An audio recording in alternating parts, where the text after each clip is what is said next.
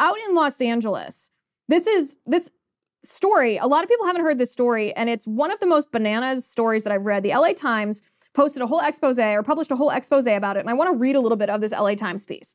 So it's called, the title of this piece is FBI Misled Judge Who Signed Warrant for Beverly Hills Seizure of $86 million in Cash. I mean, even just in that short headline, there's a lot packed in. This is what the LA Times writes.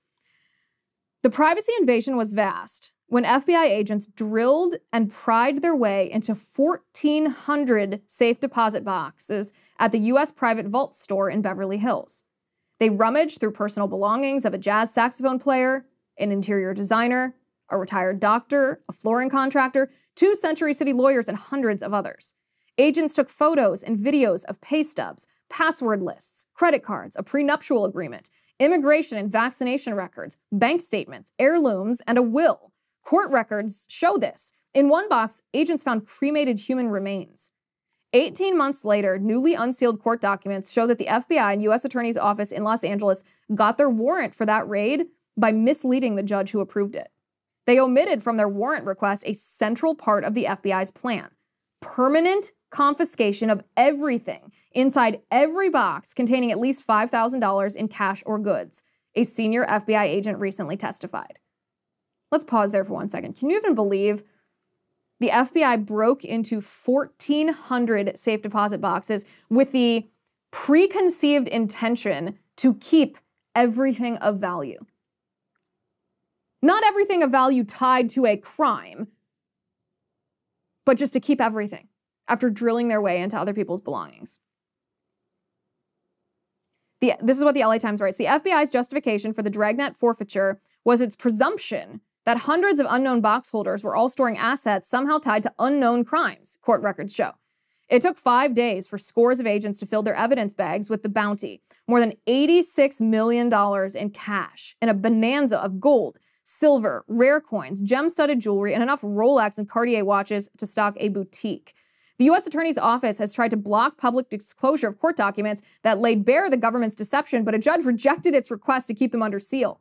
The failure to disclose the confiscation plan in the warrant request came to light in FBI documents and depositions of agents in a class action lawsuit by box holders who say the raid violated their rights. Yeah, no dip, the raid violated their rights.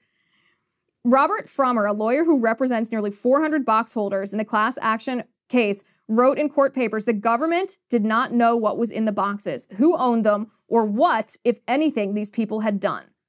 That's why the warrant application did not even attempt to argue there was probable cause to seize and forfeit box renters' property. Can you imagine that? Can you imagine taking your valuables and saying, listen, I want to put this in a safe deposit box. I'm going to go rent one. You put it in there, you leave it, you trust this institution to protect it. That's part of the business transaction. You pay them, they provide the safety and the security.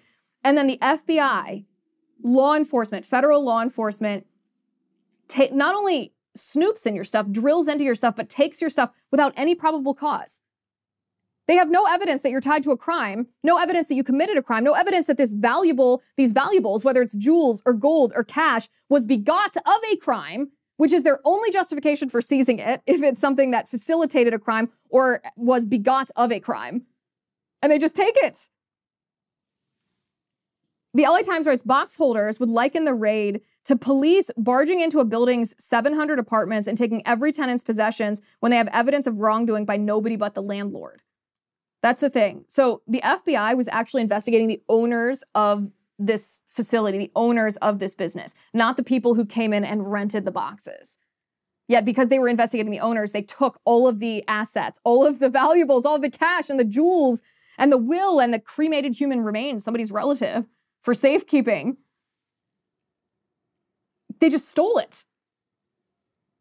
The LA Times says to confiscate an asset under U.S. forfeiture laws, the government must first have evidence that it was derived from criminal conduct or used to facilitate it.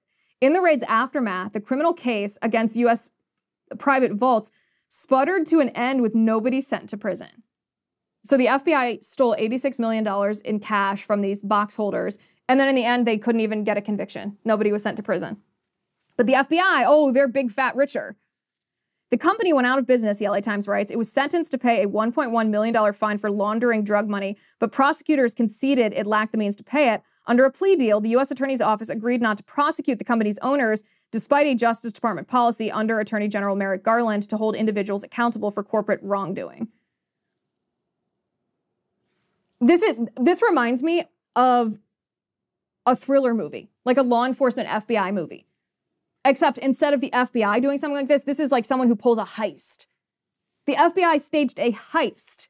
And the only reason that some of the people have gotten some of their things back is because of this class action lawsuit. Now, I fully acknowledge maybe this safe deposit box organization or facility, maybe it was sketchy. I don't know. That's what the FBI claims. I don't trust the FBI, but these could be criminals.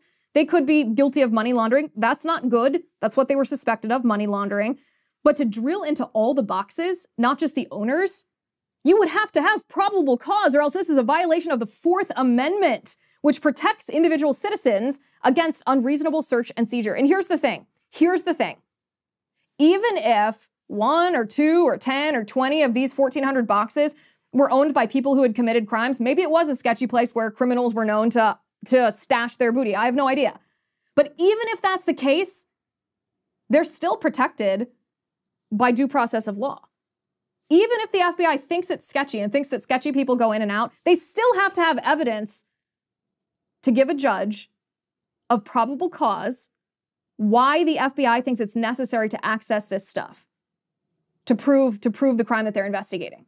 You can't just think, oh, you look sketchy. I think you're sketchy. Your pattern of behavior is sketchy. Therefore, I can steal all your stuff. Imagine if that was how our legal system worked. Imagine if that was our criminal justice system.